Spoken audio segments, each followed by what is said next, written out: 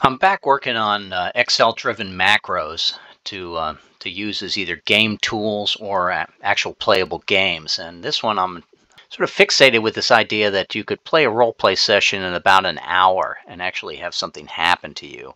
Now, this is in the preliminary stages, so if it stalls or crashes, well, it'll all be part of the fun. Consider this a first look. You would probably open this up and you would first be asked, well, is your name Reginald? I'm just going to keep it Reginald, sure, why not?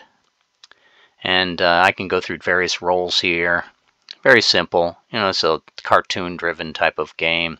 You can actually wear a piece of headgear. Your right and left hand can hold something. You can stick something in your pocket. Hopefully we'll find something. Should I play this guy? And you can notice at the bottom here we have different bonuses that are activating as I go through the different characters. So you start with very little here. And I would just click New Game. And I'm going to trip into a cyberpunk genre. And I could review the goals here is that you are approached by a slumlord, folklore, a person that seems familiar to you from past dealings, but your recollections of the setting are vague. Your patron certainly knows you. Slumlord folklore has a task. Go to the AI servers and collect the crumb sample of a reagent or catalyst, hopefully just a MacGuffin. And you may seek help at the robotic zoo. It's on the way often. Often meaning it might not. You might get lost with the invention inside the adventure. When you ask where the AI server is, the slumlord folklore laughs and walks away, chuckling that you are always a joker. Cyberspace has no there. You will receive a reward from your patron or a benefactor for successfully completing this mission. And we go off. Here it goes. Now it's going to roll some dice over here, and we're going to find out what happened from that. You failed to spike the dose of a hesitant informer, adding truth serum to his daily something. And this was in a shooting galley, so I failed to drug up some guy for some information.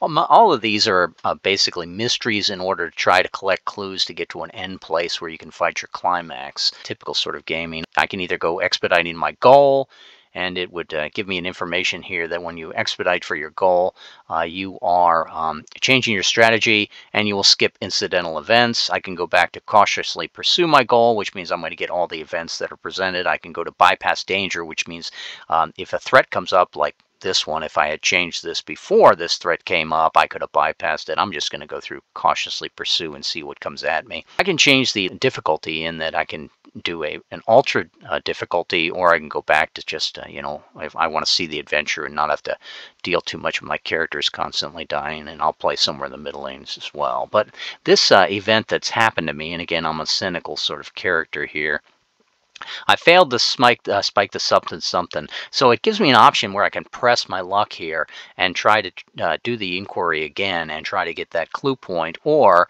I can go on and I can select one of the 6 buttons that are displayed here to react to this cyberpunk threat to my life. It's a threat. There may be more to this event. The enemy shouts and dictates terms with a menace that unnerves. The situation calls for vigilant action. Any other attack will generate -2 to the dice. Now, I'm +1 on cynical, but I would still then be rolling my dice at -1. Now, vigilant, luckily, if I click on the my modifier here, it'll tell me that vigilant actually has a 7 easy against the threat. And so 7 easy against the threat. Vigilant will seem to work here. Let's see what happens. I click that. I rolled a 13 to avoid the danger. That's probably high enough.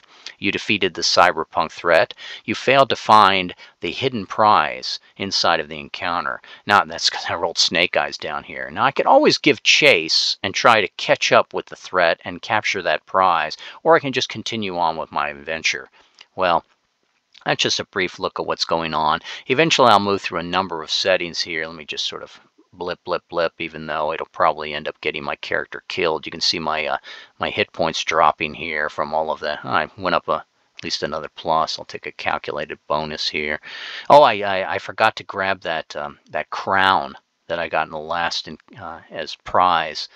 And I'll do a calculated against this threat, and probably took some more damage. I'm stunned 3, and it'll tell me that stunned, I lose my chance to counter threats. Maybe I should start bypassing danger here. But I did.